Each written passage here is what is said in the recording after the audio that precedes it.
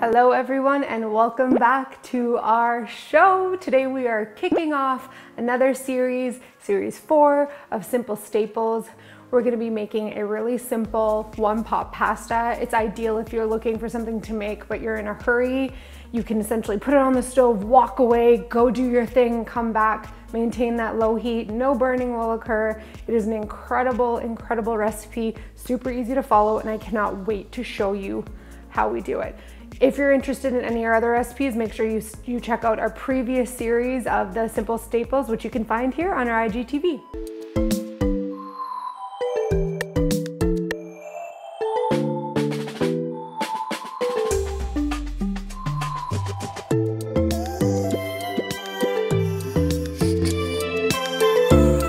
Okay, so starting this recipe is super duper easy. I feel like I say that in every one of these Simple Staples series, but it's true, they're so easy. So what we're gonna do is we're gonna grab our favorite pan.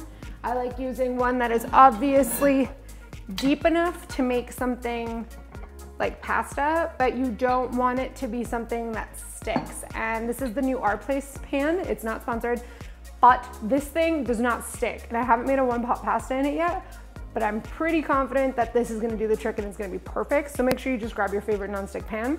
We're gonna go in first with a little bit of olive oil. And of course you can find the full recipe below, so don't panic, just follow along here. I'm gonna do around a tablespoon.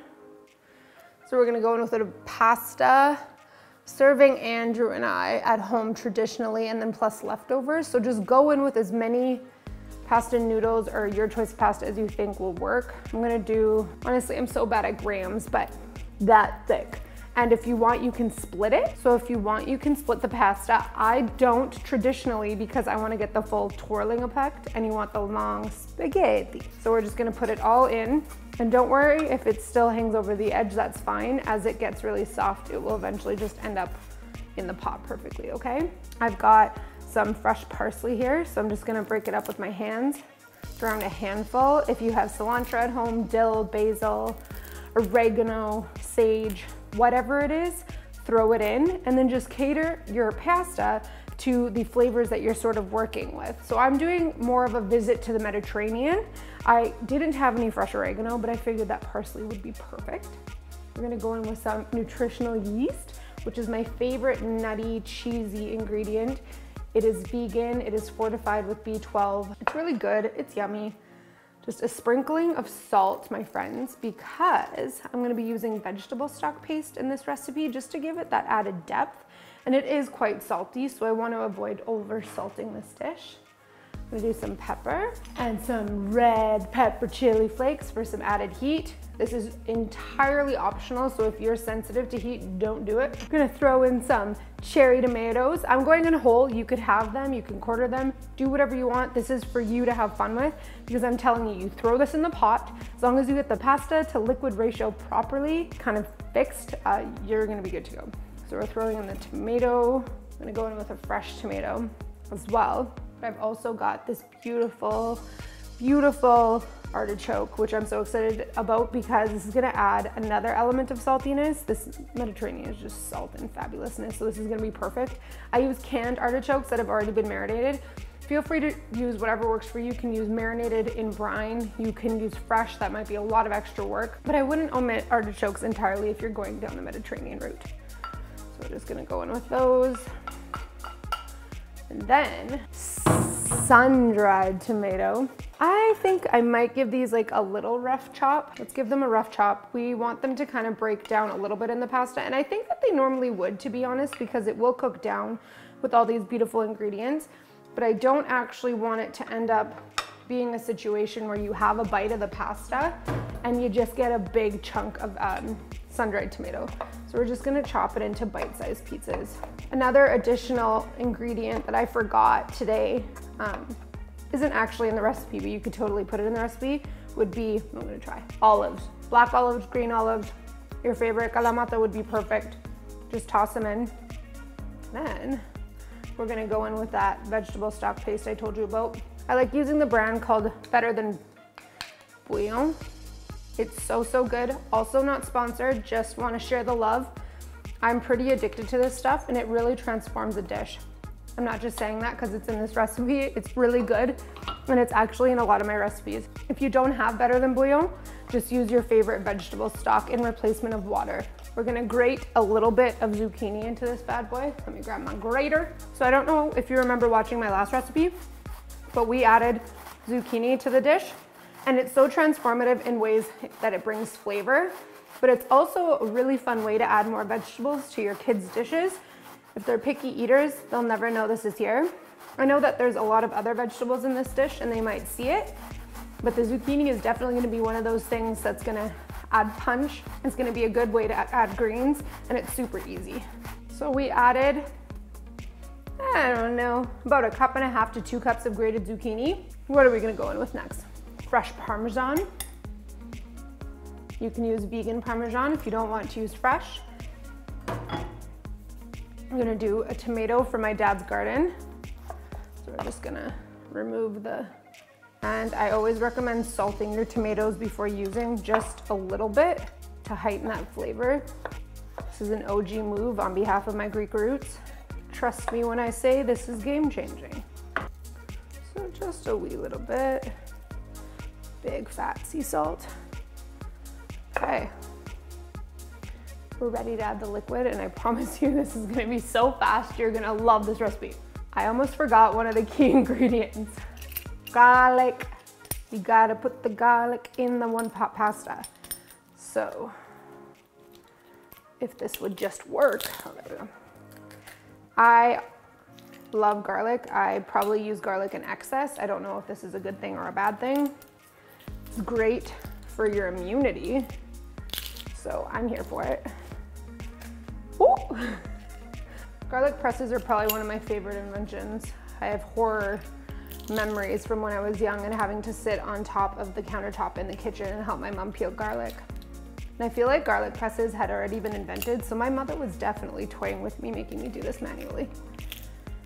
Okay, so we went in with 4 cloves. Do what works for you. I love it spicy and hot and garlicky and earthy. Okay, so now I'm gonna open up a can of coconut milk. We're gonna add around half of it, and we're gonna do 2 to 3 cups of water. Full fat coconut milk is good. Light coconut milk is good. Out of a carton is perfectly fine. Just do what you have access to. There's no wrong way, I promise. So we're just gonna put half. There's actually a larger clump here because I had it in the fridge, so that actually works out perfectly because we're getting more of the liquid and less of the fat. In this case, we just want it to be liquidized, and I forgot that I had put this in the fridge, so there's no problem just as long as it's liquid. So before I add in the water, I'm gonna go in with some fresh deep water greens kale. I'm gonna add half now and a little bit more later. It's obviously gonna wilt, but I want there to be a nice element of greenery when we serve it, because we all know we eat with our eyes. And this is gonna be so good, it's not gonna matter that there's green in it. So we're all good here.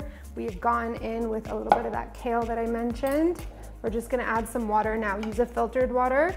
This is filtered. We're just gonna add about 1 cup or 2. Let's start with 2. So the key here is understanding your ratio of pasta to water. I'll have the exact descriptions for you below to follow. But right now I'm just gonna play around the concept of me having no clue how much pasta I added here. I just know that it's gonna feed Andrew and I. I'm gonna put a little bit more water. Yeah, we should be good. And then just make sure that as you're cooking, you're testing for salt, which I don't think you will have any problems with because we've got the parm, the artichoke, and the Better Than Bouillon. So we're just gonna pop this on the stove on a low heat, and we're gonna let it simmer for about 25 minutes.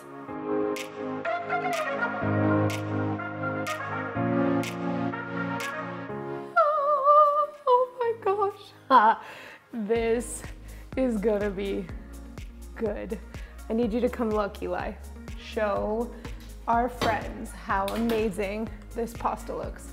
Oh my gosh, and I told y'all, like, no stick whatsoever, like not even in the slightest. Not even close to sticking. Okay, Eli, my true taste tester, you're getting a bowl here, honey. If you're at home, I would suggest adding a few things because we really just want to punch it up with flavor. I've tested it for salt, we're good, but I want a little bit of acidity because it's so important. Just heightens flavor. I'm gonna go in with a little bit of that, and we're good for oil. So we're just gonna serve it up to Eli on a nice little bowl, and then I'm gonna add a touch more kale just for color. That is what we call food porn. We're filming in a different kitchen today. You'll find out a lot more about this soon, but basically, I forgot to bring proper utensils for serving. So we've got one fork between all of us, and during COVID, obviously that's not ideal. So we're trying to hunt some down. Okay, Eli, I'm gonna get you all the goods after this. Are you an artichoke fan? You sure? You'll like them, I promise. Have I ever served you anything you don't like? No. Okay, that's good. He's also on camera, so he can't say yes to that. Just a few more greens because y'all know I like making things look cute. There you go, my darling. Do you want shaved Parmesan or are you okay? I'm okay. Okay. Okay, this was a success. It was so easy. I cannot explain to you how creamy and delicious it was. It is versatile in ways that you wouldn't believe because you can put any ingredients you want into this pot, follow the instruction below and on my blog post that you'll find in terms of the ratio of pasta and water. That's gonna be the kicker. Just wanna make sure that you have enough water for your pasta to absorb all the beautiful flavors, and you essentially end up with something that seems like it's been cooking for hours. It's so good. Like I mentioned before, all of our recipes are on the IGTV page here, titled Simple Staples, and they all live on the website and the app at foodbymaria.com. Check them out, let us know what you want to see next. We only have 3 more episodes coming for you, or maybe even 2, and then from there we're going to shift and move into more festive Thanksgiving, American Thanksgiving, Christmas themed recipes, which you can make all around. They're just gonna be downright comfort food and amazing. But thank you again for joining us. I'm gonna keep eating this pasta because it's so good, and let us know if you make it. Always leave us a comment and a star review on the blog. Thank you all so much.